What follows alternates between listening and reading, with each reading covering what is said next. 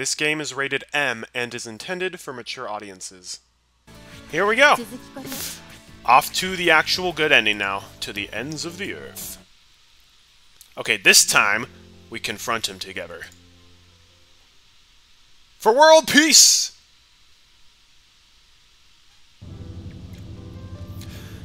The car advances steadily down the dark, unlit road.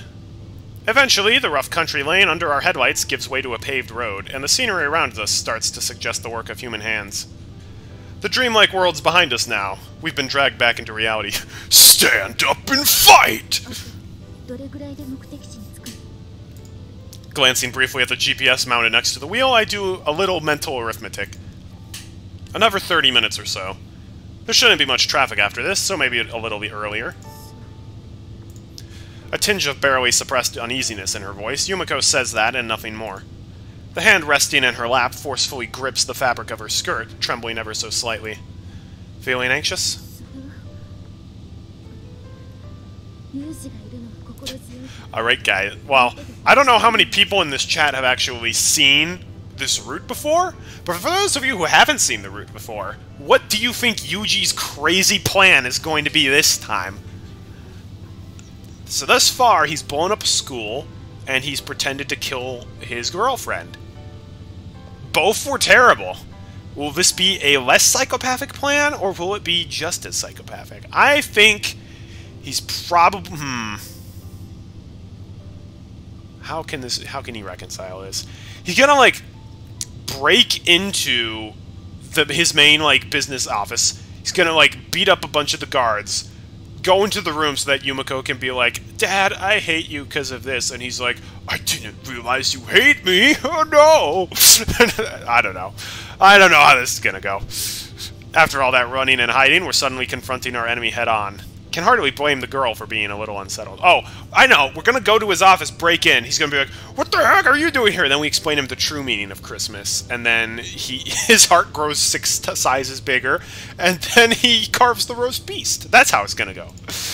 For all her anger, Yumiko was only able to resist her father through self-imposed isolation until now. This must feel like something of a suicide mission. Don't worry. It's going to be fine. I will explain the true meaning of Christmas. Taking one hand from the steering wheel, I reach down to Yumiko's lap and clasp her shaking hand. Where did we get this car? After a few strokes of my fingers against her white knuckles, that tense fist finally relaxes a little.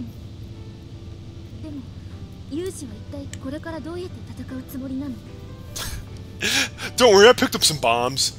After our mutual choice to confront Sakaki Michiaki, I promptly got in contact with JB, after which Yumiko and I laid low for a few days. And yesterday I received the call I'd been waiting for. Yumiko and I set out in a rented car, but I still haven't told her the details of our plan as of yet. Well, I said fight, but it would be a little too reckless to crash through the front door of a massive corporation and start kicking the furniture around. That sounds like something you would do, though, Yuji. I mean, you threw someone else's frozen turkey into a jet turbine. So, like, by the way, you still owe Takashi a free turkey. I feel bad for that dude. I eased to a stop at a red light. For a moment, there's no sound except for our car's idling engine and murmuring AM radio I left for our traffic report. Okay, that's what that was. I'm like, I hear this weird noise through the music. It's apparently supposed to be a droning radio. Before we get to that, if we're going to pick a fight, don't you think we're a little low on manpower at the moment?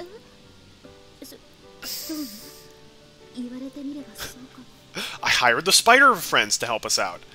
The sudden question leaves Yumiko bemused. Right now, we're heading to the place where our allies are waiting. If so, help me, are we actually going to finish Grisaia before we finish Hollow Knight? That's crazy. That's right, a handful of people who are willing to fight the world with us. The light changes to green. A step behind the black minivan next to us in the passing lane, I ease forward into the intersection.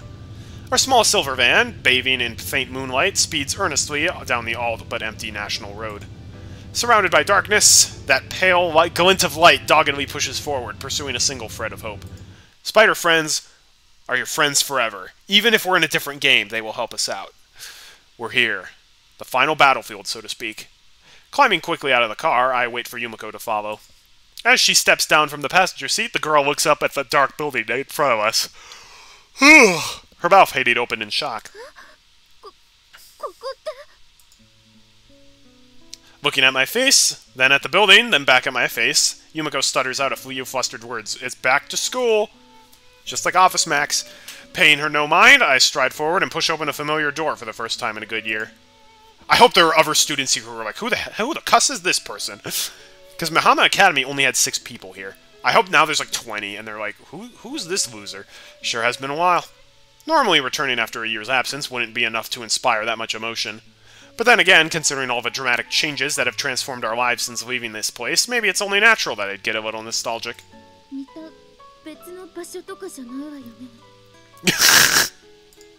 But just as those words of disbelief leave Yumiko's mouth, the sound of rapid footsteps approaches quickly from the far side of the lobby. Yuck, not you. Whoa! Before I can even turn around, a human missile barrels into my side and tackles me to the ground. Yumiko's here too, not just me. Okay, you're too attached. Get off me. Look, woman, couldn't you manage a slightly more normal hello? Get out. Exactly. Get out. Stop sucking on my damn cheek! Yumiko's going to... Squirming under Amane's embrace, I managed to move my face just enough to look at Yumiko. So you have chosen death. As expected, she's staring down at our co-ed professional wrestling match with an expression halfway between astonishment and fury. God, I want to slap her so bad. Just get off already. It's hard to breathe with all those great I'm not reading that. Pressing down into my chest. Get your obobs under control, lady. Just stop talking, and I don't want to hear you speak any words as long as we're in the same room together. Look, Amane.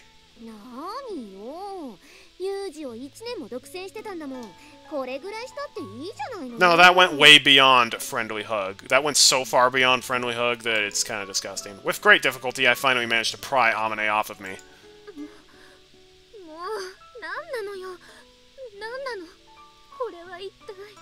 I didn't ask for this, she's just terrible. As I clamber to my feet, Yumiko's angry glare gives way to once more an expression of sheer confusion. Amane's sudden assault might have been surprising, but not nearly so much as our return to Mihama Academy itself.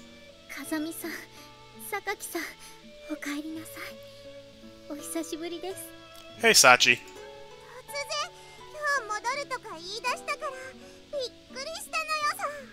Hi, Makina. Yeah, sorry about that. I'll explain the circumstances later. Sachi, and Makina, looking completely unchanged from a year ago, make their appearance.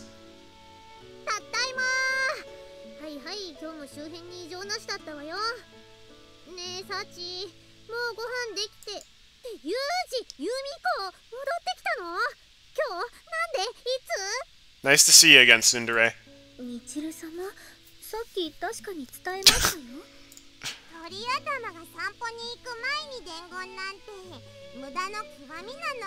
Oh, look, they're still being mean to Michiru.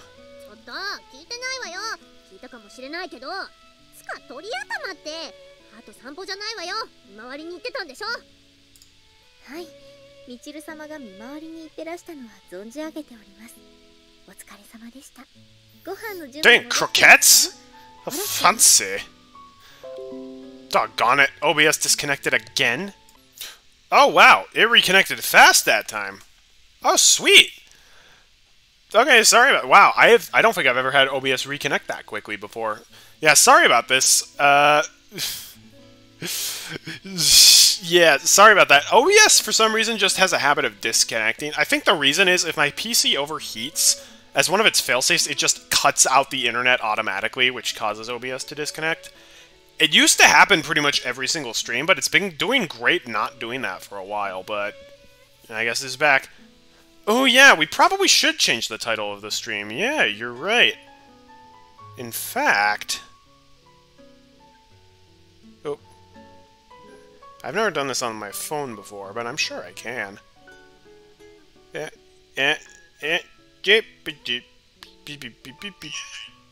I don't want to actually have the volume on. Can I do this from my phone? I probably can, but...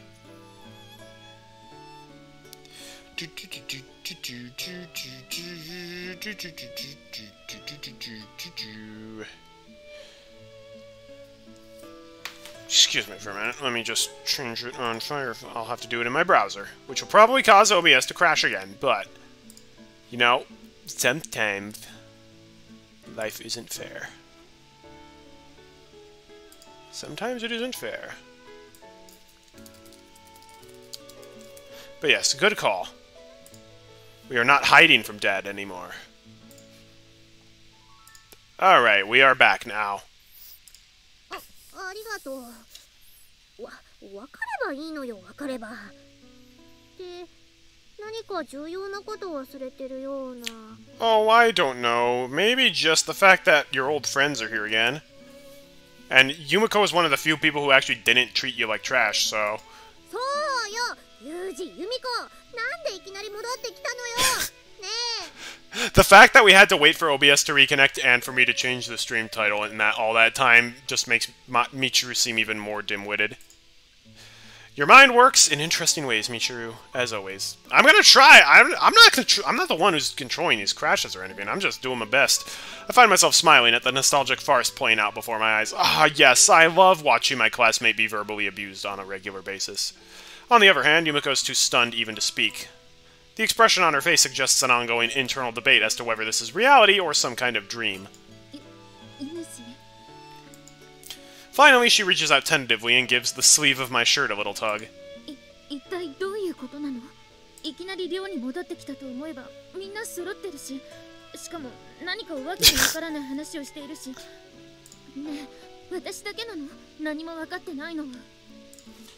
Not even sure where to begin asking questions, Yumiko lets all her confusion spill out in a somewhat jumbled stream of words.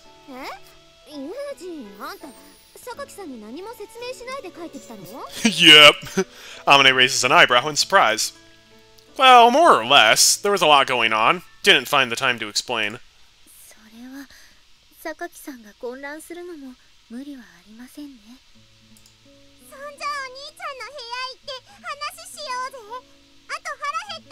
Don't worry, I heard there are croquettes. Sachi, I hope you made some for me, because I haven't actually eaten a full dinner in about 3 years. I'm sorry, 1 year.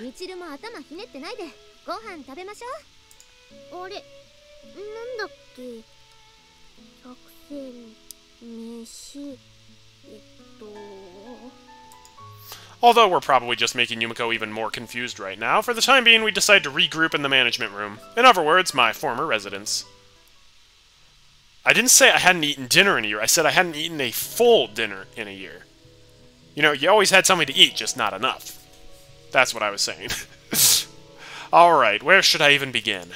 After everyone's settled down inside the room, I pause to collect my thoughts. I've actually taken quite a number of steps without Yumiko's knowledge. Yeah, you have! And in some cases, matters are tangled enough that explaining systematically might prove challenging. Makes sense. Clearing up your questions should make things nice and comprehensible.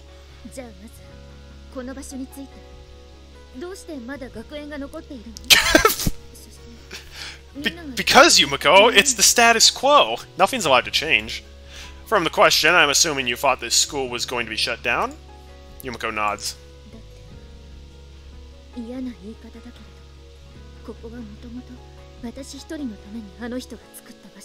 Which explains why there's only 6 students here. When you disappeared, so did the meaning for its existence. That your line of thought?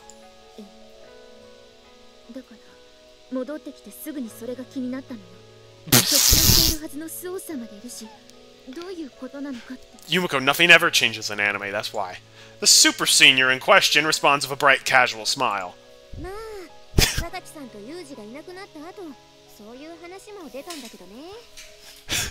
Amane's like, I purposefully failed all my classes because I wanted to stay with Yuji. He's like, that's creepy. Sachi nods and follows up Amane's interruption with a comment of her own.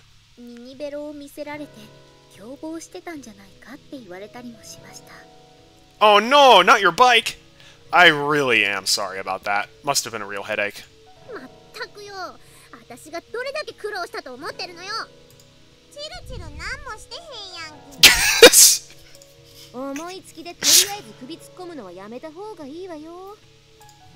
You're one to talk. I'm... I love that little... I love that audio effect of her talking quieter and quieter as she leaves. I'm going to get back on topic now. The suspicion that they helped arrange our escape was cleared up eventually. Soon afterward, the principal informed everyone the school would be closing its doors. She's still talking in the background!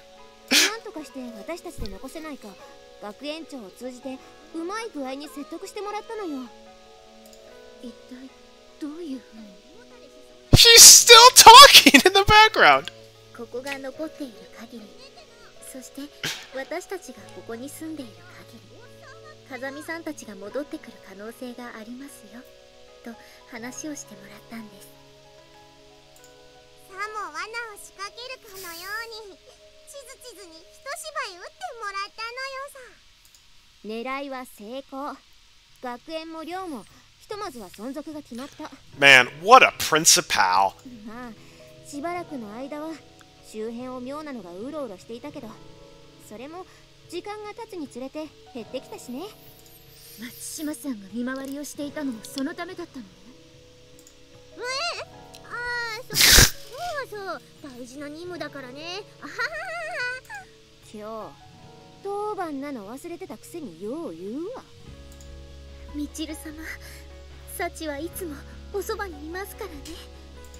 寝坊ぐらい多めに見てよ。あとサチ、かわいそうな子扱いすんなよ。Anyway, I think that basically covers the first question. Make sense? ええ。ではもう一つ。これが本題だけど。With a gun? 立ち向かう。ここに戻ってきたからには何か考えがあってのことなのよね。Yeah, of course. Instead of continuing, I turn to Sachi and nod. Sachi, you got the spring-loaded pie ready? we just said... In Sachi's route, her uncle sent us the spring-loaded pie. Now we send the spring-loaded pie to Yumiko's dad. Full circle! Sachi indicates her understanding with a moment of eye contact, then opens the notebook PC she's been holding and turns it to face us. A spreadsheet program appears on the screen with a list of names in the first column and thick blocks of detailed information stretching out to the side. Yumiko looks it over for a moment, then glances at me with a confused expression on her face. Before explaining that, let me ask you a question, Yumiko. Why has your father, Sakaki Michiaki, been pursuing you so doggedly in the first place? どうしてって、それはあの人の会社の跡継ぎに血縁のある私を添えて道具としていいように利用するため。I don't... man, I don't get this. Like, okay, yeah, he has this... he has this company. It's like the family company. It's been in the family for generations, and he's like, I want to control it even after retiring. It's like, you don't have to retire, bruh. Like, you can keep working basically as long as you're, like... as long as you're willing and able. And he definitely seems both, so why does he have to retire? I just don't get it.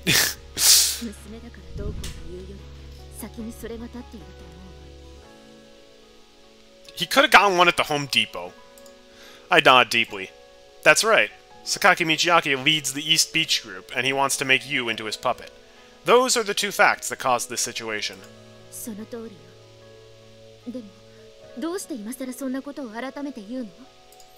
You don't see where I'm going here?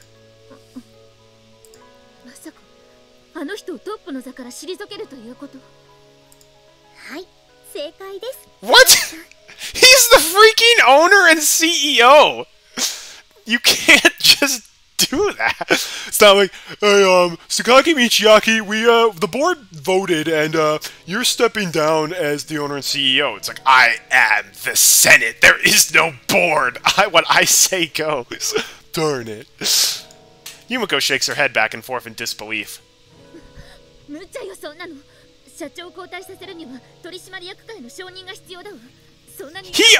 owns the company!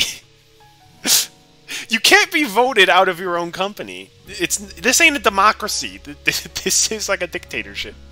It's treason, then. Exactly. Granted, I know nothing about business either, so like, I get you have the board of directors who control things in, like, a more public business, but if you, like, start your own business, there ain't no board over you. Once again, Sachi gestures toward the screen of her notebook computer.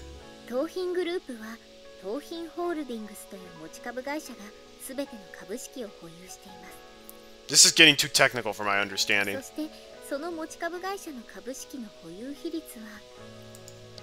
With a click on the trackpad, she flips from the dense spreadsheet to an easily comprehensible pie graph. Pie.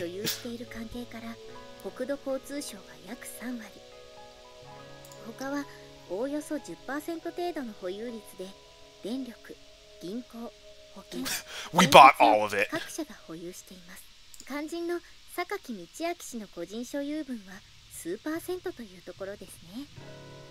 No, you own all the stock.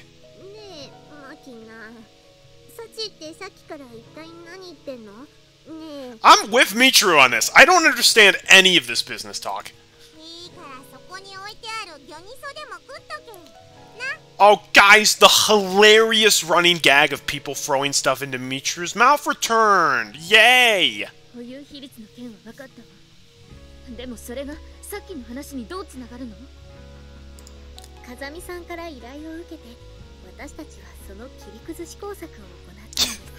We've been prank calling him, ordering pizza all the time. And we've been making viral vines about how much he stinks.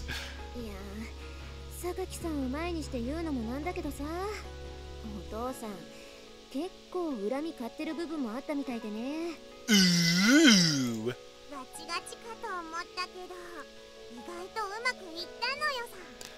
That's because he's a butt.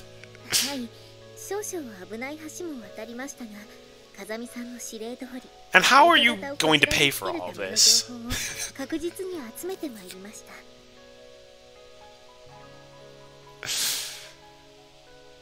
I don't understand how that happened. I just, from a fundamental standpoint, I don't understand how you can, like, start your own company, own all of it, and then, like, a board votes is like, no, you're out. It's like, it's my freaking company. Again, this ain't no democracy. This is also why Artie did not major in business. Artie majored in computer science and mathematics. Although, I only got a minor in mathematics, not a major.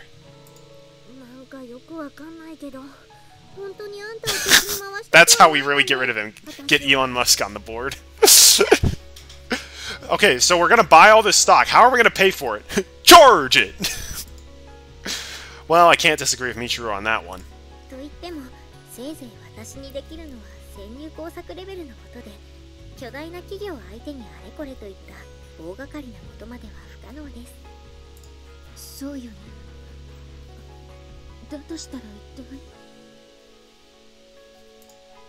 As Yumiko's face fills with questions, I lightly drop a hand onto the crown of her head.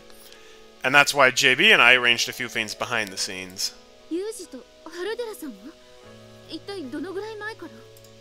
Since right after our initial escape. 1 year ago, Yumiko and I chose to flee together. At the time, I said we were going to look for an answer, not just run away. And just as those words might suggest, I began a quiet search from the shadows, seeking a way for Yumiko to earn genuine freedom. Who the heck is this? Who the heck is this? This is far too early to be introducing a new... This is far too late in the route to be introducing a brand new character. Chiara? Who the heck is this? Why are you talking about it like I'm supposed to know who this is? I see. With a little prodding, we might really stand a chance. To eliminate the problem posed by Sakaki Michiaki, we need to only deprive him of power. It didn't take long for me to reach that and earn that... It didn't take me long for me to reach that simple conclusion, but as a fugitive with only a few students for allies, there didn't seem to be a practical way of making it happen. That changed, surprisingly enough, with a furtive proposal from JB. Sakaki Michiaki had meddled directly in Ichigai's internal affairs in this matter, inspiring widespread resentment. Certain higher-ups had directly authorized an attempt to arrange his dismissal. However, JB was in frequent contact with Sakaki Michiaki as our liaison. It was too dangerous for her to try any direct action. Oh, well, I haven't played Machina's Route, and I'm not playing Machina's Route. Oh, she's JB's assistant? That seems weird. Like, why would they just, like, throw her in here randomly? Why wouldn't it be JB doing this? I don't know. Interesting, though. I was assigned her direct subordinate, a woman named Chiara, to assist in aiding the coup.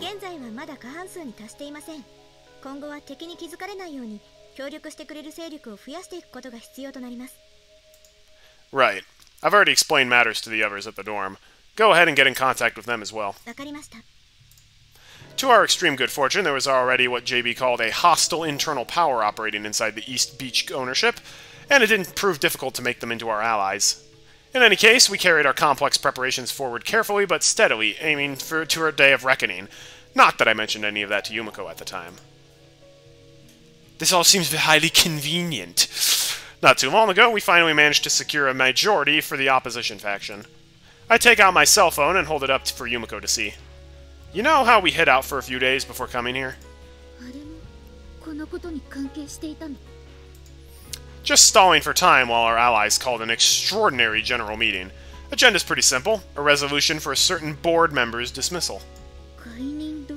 He owns the freaking company!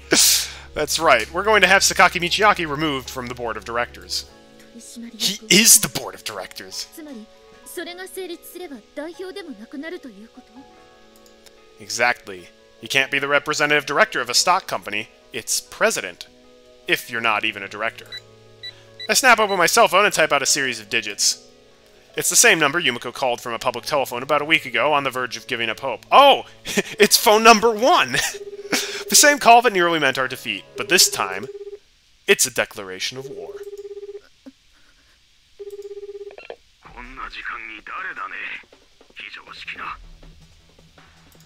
In response to Michiaki's surly greeting, I firmly and clearly announced myself, I hope you realize this means war. This is Kazumi Yuji. From the other end of the line, the man audibly catches his breath. Hi! All of a sudden, Michiaki shifts into an entirely different gear. There's obvious tension in his voice. I'm inside the prison you built. After considering this for the briefest of moments, Michiaki responds with a shout. Oh, you're good at guessing games. But then again, I suppose that one wasn't too much of a leap for you, was it? That's right. She's standing right next to me. If you want her back, come to the Mihama Academy dorm at 10 tomorrow morning. We'll talk then.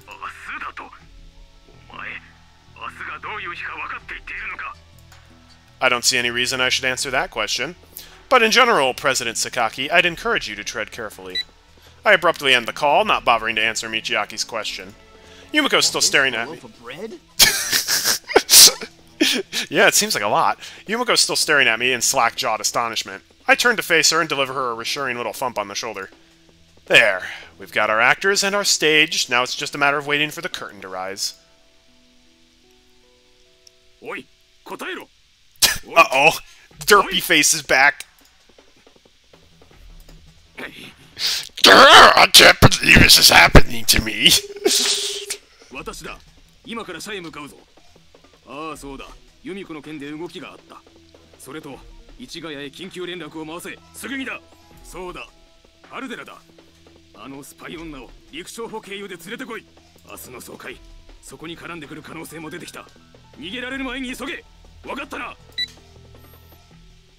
Ooh.